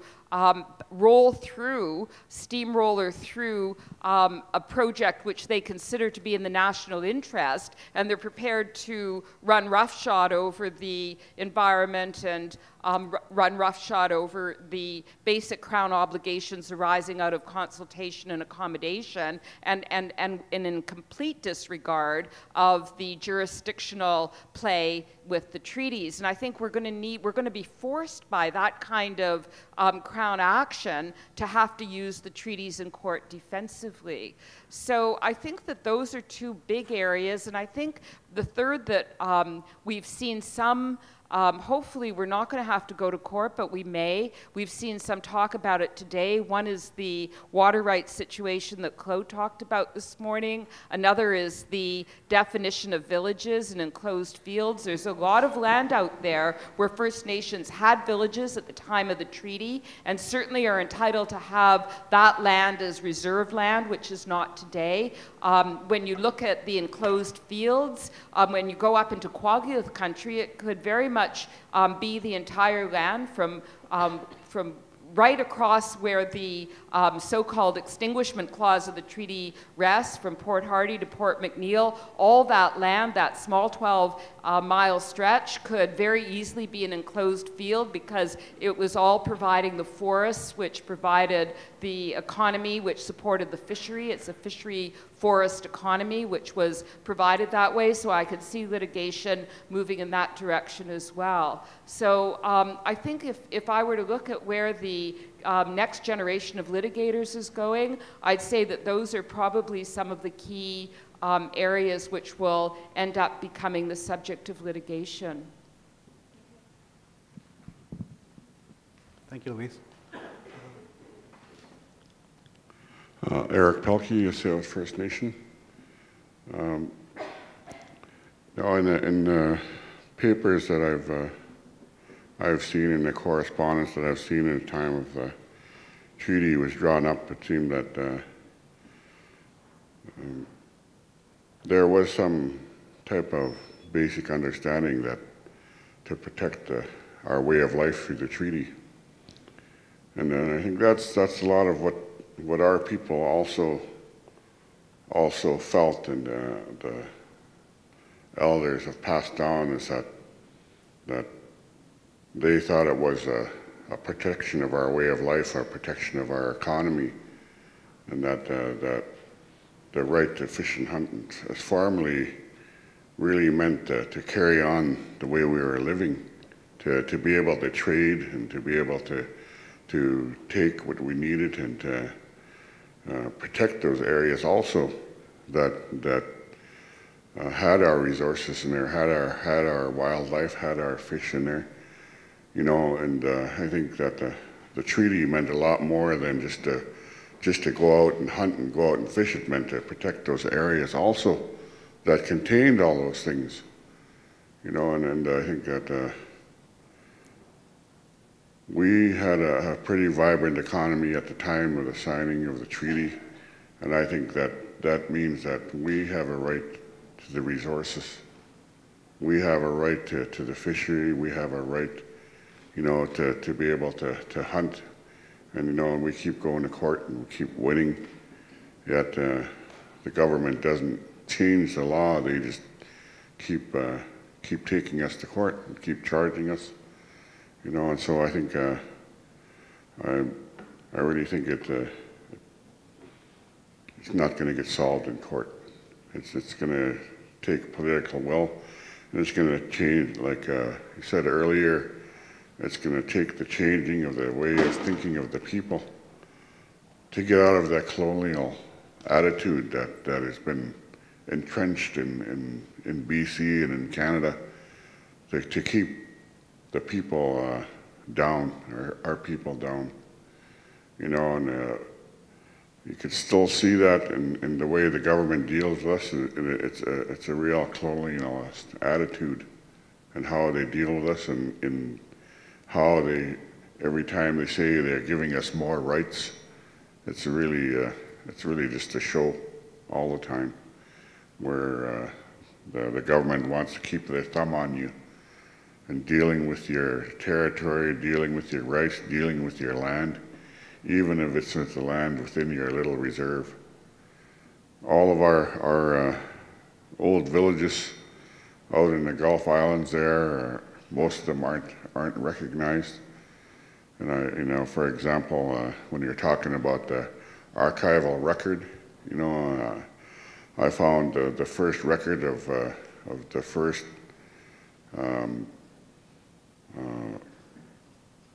what do you call it?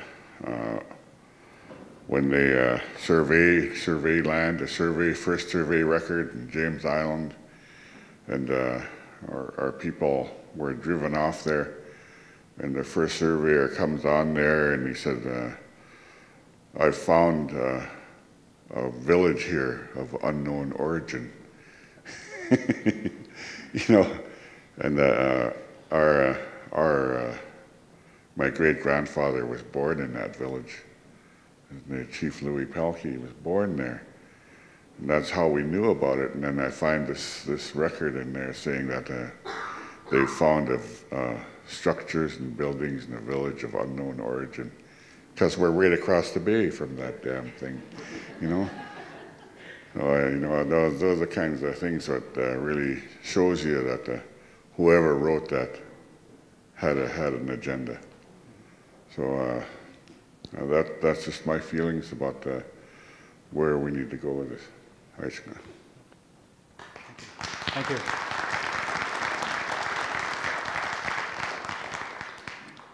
One thing that struck me while all of, sorry, did you want to just say a word or two?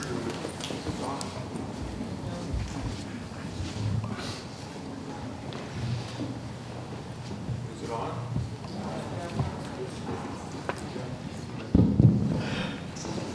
A word or two in relation to that comes down partly to what Douglas was thinking.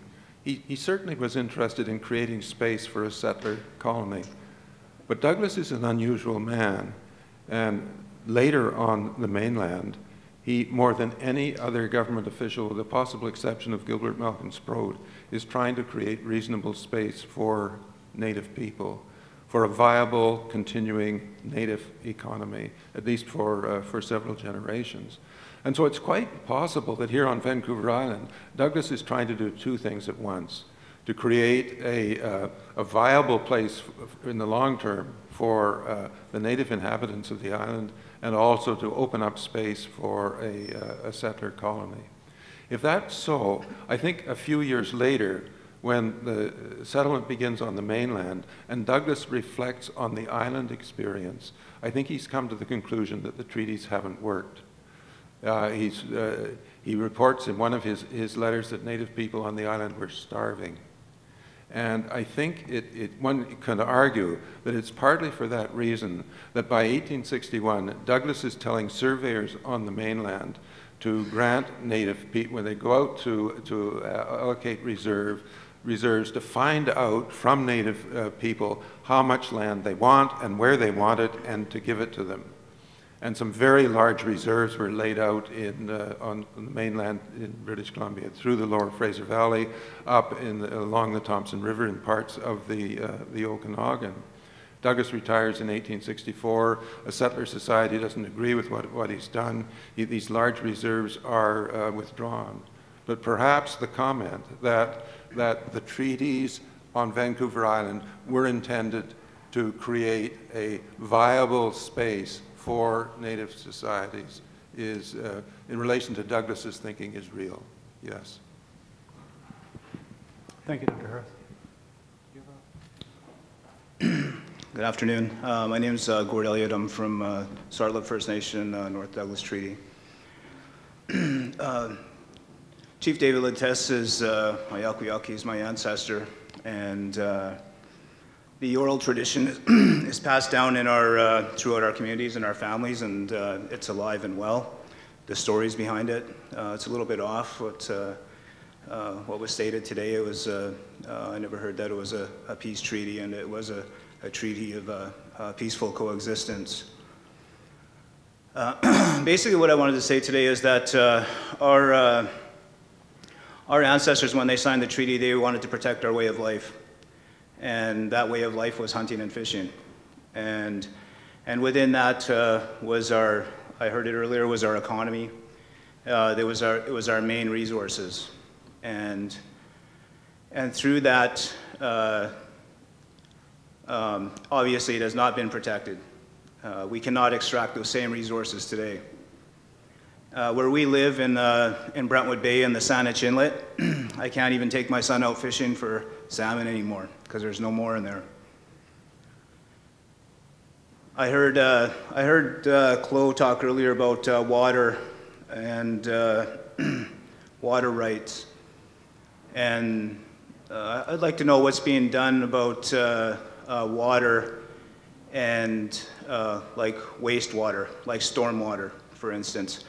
Because when we take a look at stormwater management plans, those kind of things, these are things that drain into our streams and our rivers and into our inlets and into our bays, and these are the things that do affect our habitat today. And I haven't heard any mention of it, but I know that when I spoke to a marine biologist in our local municipality, every marine biologist can confirm this, that those stormwater management plans, they do affect our habitat.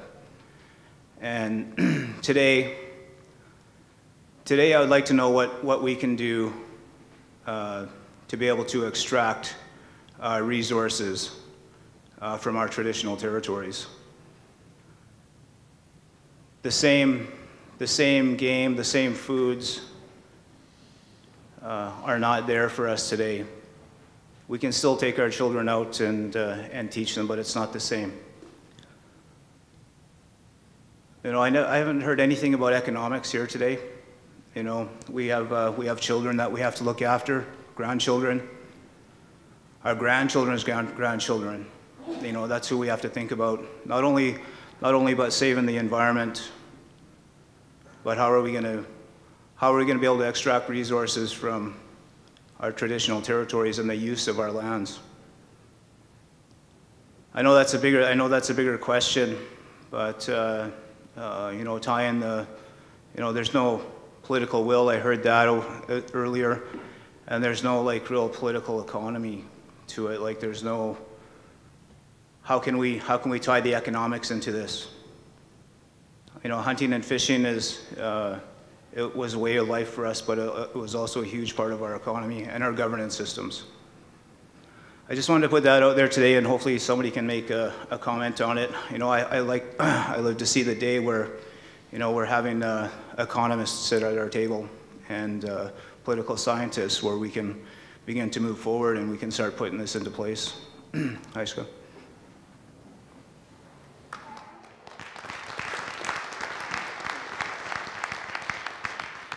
We had originally hoped for a panel on economic development, actually, and it just didn't come to fruition in the amount of time we had to organize it. But it's a good point. Thank you very much. I'm Mavis Underwood. I'm also from Sayo. My name is Siwanamat. Siwanamat is a name that's been given to me through my great-grandmother. It comes from here in Nanaimo. And I just wanted to acknowledge that. I have very close ties. And the references that have been made to the Clallam, Puget Sound, we are very closely related. We did not have an international boundary between us. We were family, and we still remain to be family to this day. And I think that my concern has always been about the discussion today of water rights, protection of habitat. I believe that the province deliberately grants commercial licenses to crabbers and clammers. And I'm not a racist person, but it's an oriental market, and they're depleting, they're extinguishing what we would harvest in our own territory. I know the Elliott and the Bartleman family, in a traditional way, put boughs down in the water with a number of trees. They mark every year, that's theirs, to have the herring lay their eggs on there. And the whole thing was taken. And I believe that those kind of things are a very deliberate way to continue to undermine us in our own territory.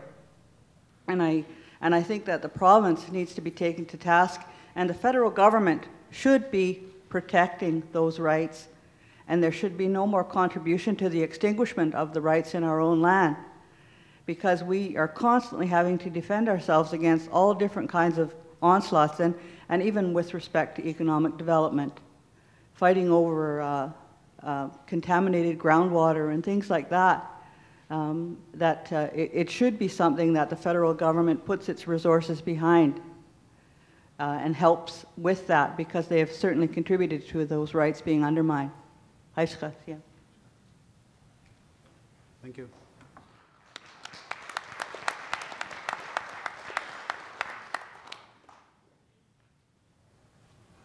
Good afternoon. My name is Talit Midston. I'm from Tseichem in Saanich. First of all, I'd like to raise my hands to our host, Nanaimo people, my family and friends here, Vancouver Island University for hosting this amazing event. It's like what was said earlier when we first started this morning, the gathering of this knowledge of the people that have worked in and around the Douglas treaties in our communities for decades. I'm honored to be in your presence today. As I was saying to a few people over lunch, if we had, all of you folks in a small room talking about this, I'd love to be the fly on the wall just listening to that discussion and debate and arguments. I'm sure it'd been an awesome discussion. Those tapes will be available later in the lobby. Anyway, as I said, my name is Talit Midston. I got that name from my grandfather, that name had laid dormant for 50 years because he passed away quite a few years ago. And I received that name through him. And he received that name from his uncle, a man. We just heard Mavis talk about the relationships that we have with the Clallam people. Well, I'm of that people.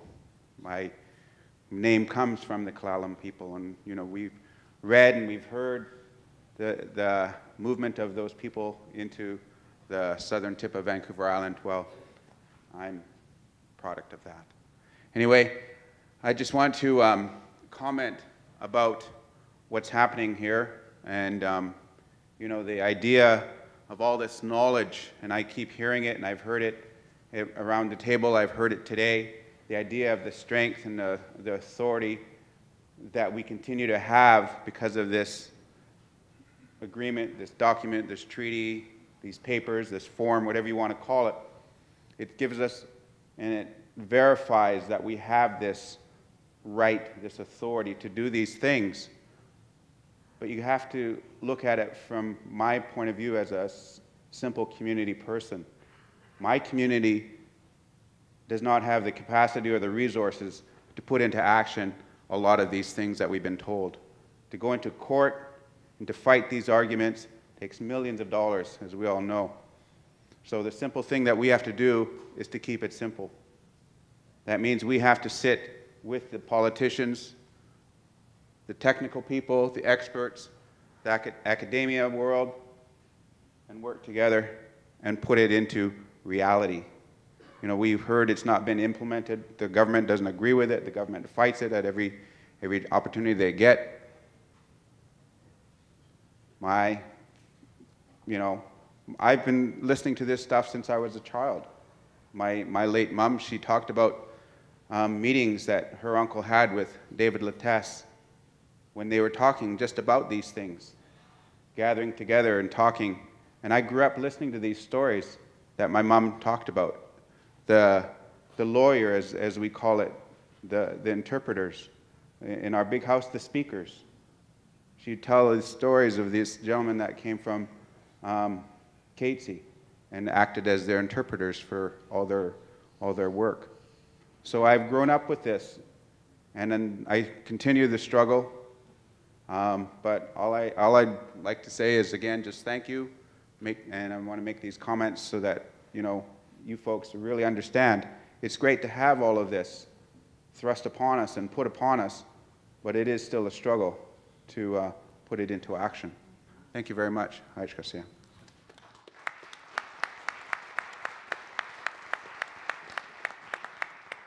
you. Hi, my name is Tara Thurber. I'm from CHLY 101.7 FM, VIU's campus station. My question is for Louise. You mentioned that we now have the legal constitutional space to steward the land. And I just wondered if you could explain maybe that. And are you talking about like 7 generations land use policy when you say that? And maybe you could, yeah, just discuss that a little bit further.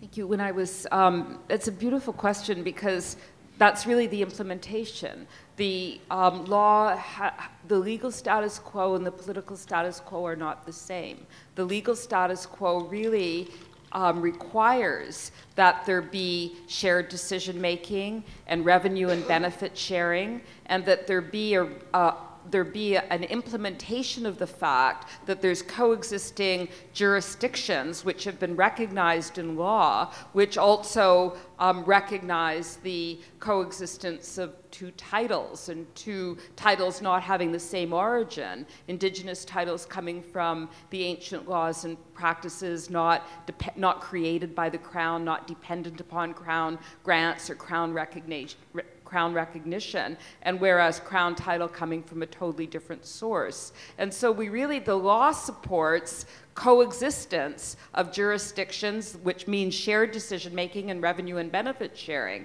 That's what the law supports, but the political status quo is really quite different. So when you ask the question, well, how is it that we'll see this implemented on the ground, I think we're back to the question, which was so beautifully raised by some of the speakers, and that is, how do you force a government to actually places in the province which have, for example, on Haida Gwaii, through the logging dispute at Lyle Island, the result has been Gwaii Haunas, which is which is a large area of Haida Gwaii, which is collaboratively managed, and the Archipelago Management Board is works by consensus, and it's got an equal number of Haida and Crown officials on it, and they've for 25 years managed the land in the most perfect of ways.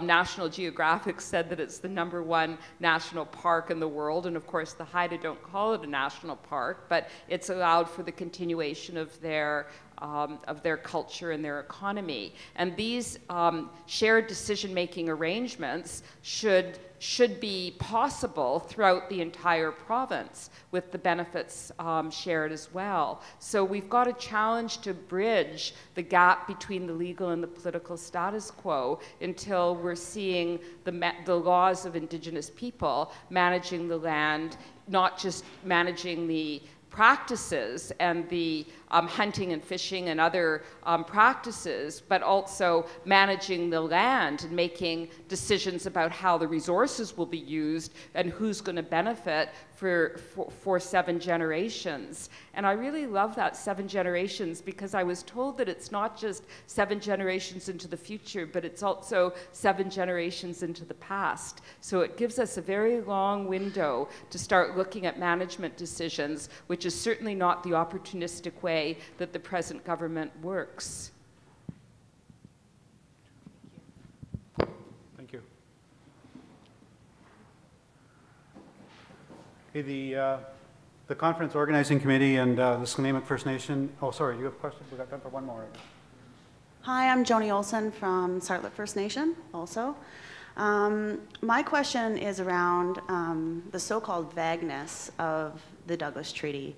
And since we're talking to the interpretation panel, and we've heard a really, full description from numbers 8 people so far today of the interpretation of the Douglas Treaty.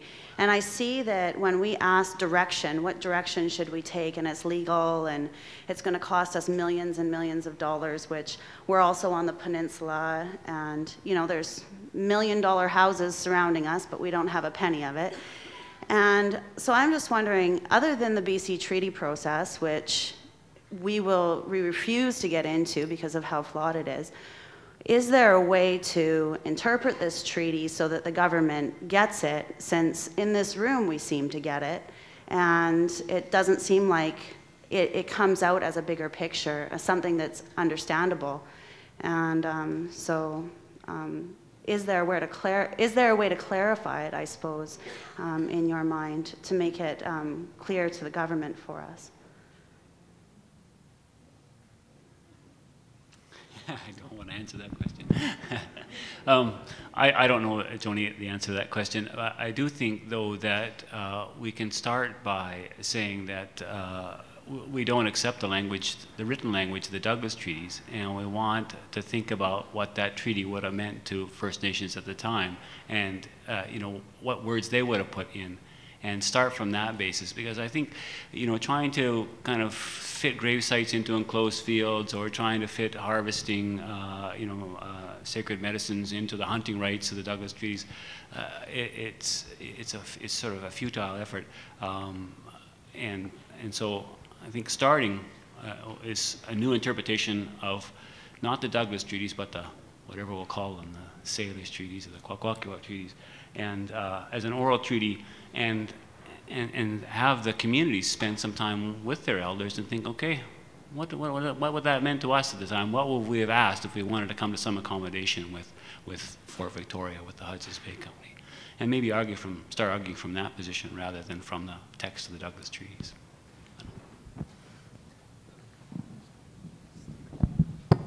Yeah, and I just think we are so consumed by the deconstruction of the text that we lose sight of the fact that the memories of the treaty from the First Nation side are not collected and preserved and respected in the same sort of way. And it seems like we spend a lot of time, especially in the archives, looking at the textual record and the supporting documentation, which really doesn't tell us anything about the roles, the thoughts, the intentions, the hopes that the First Nations who were encountering colonialism on the West Coast at the time were thinking, and which Cole Harris has written about very well.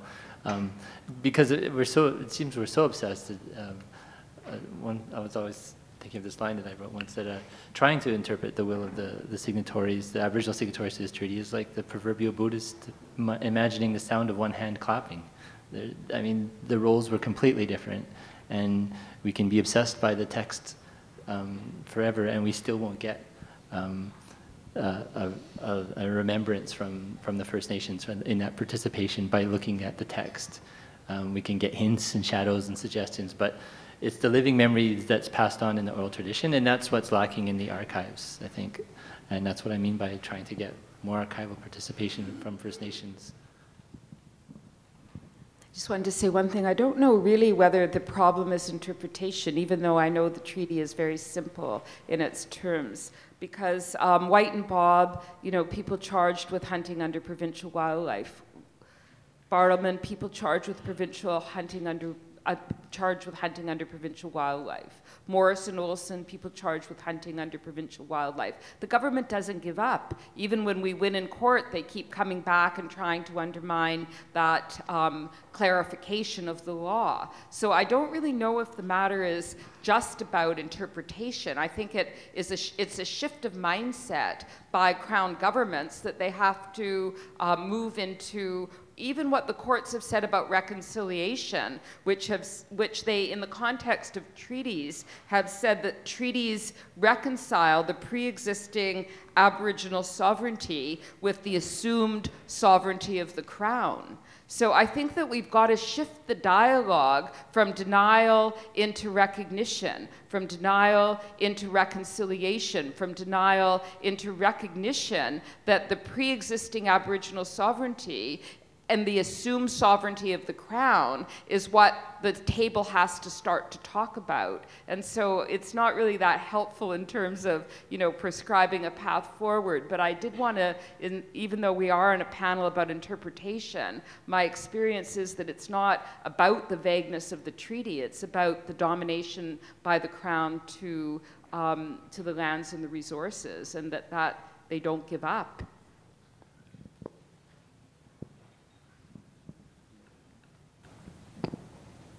My comment will be unhelpful. My impression of these things, looking across the whole span of the country, is that the interest of colonizers has been exceedingly powerful. That colonizers have come in by and large and have taken what they wanted. And that the law has been some defense against this, but not very much. And that treaties have been used to dispossess, I think by and large the Royal Proclamation itself, which can be seen in one hand as a bulwark of the defense of native rights. It was a very convenient document for the appropriation of native land. It allowed the Crown to do it on its own terms and to eliminate competition from the eastern seaboard colonies. That was the principal function of the Royal Proclamation. So I guess my rather lugubrious conclusion is that it's all very well to address the legal rights and wrongs of these things, but in the final, it's in a sense what you're saying, Louise, in the final analysis you run into another set of interests that are prepared to find some way or other around almost whatever accommodation one comes up with. And it seems to me that I came to the conclusion at the end of the book on these things that treaties are, in a sense, too visible and too stark, and that they channel emotions. They seem dogmatic. They seem final. They seem constitutional. They raise hackles. I thought that some of the comments made this morning by Ruby, is it? Was it? Who? From Cape Mudge. Jody, about the importance of another tier of resolution of these things, a whole set of less prominent agreements that fly a little bit below the radar.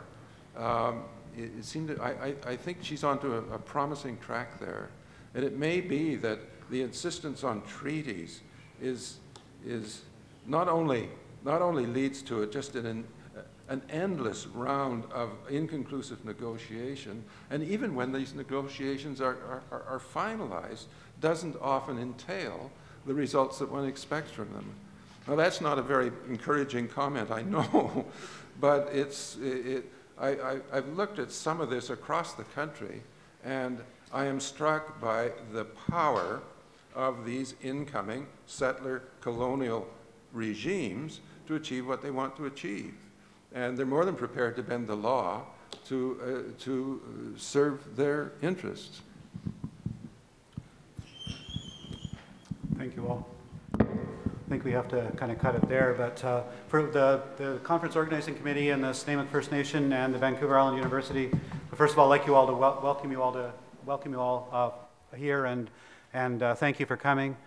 And to remind you about the presentation by Thomas Berger tonight at 5:30 in this room, but also to acknowledge our panel for their efforts in coming here this afternoon.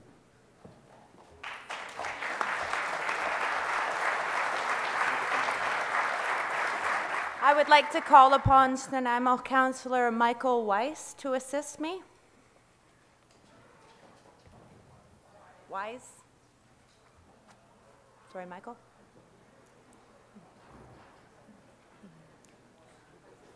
We'll get your stand right here. John Lutz?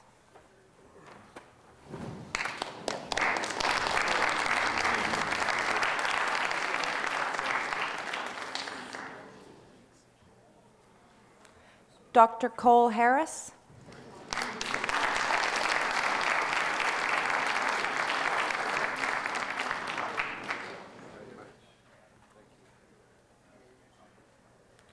Raymond Frogner.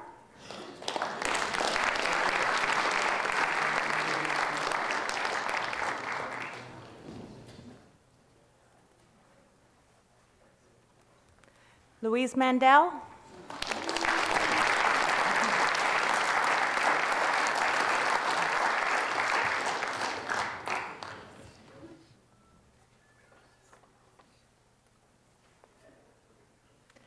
And last but not least, our moderator, Dr. Keith Smith.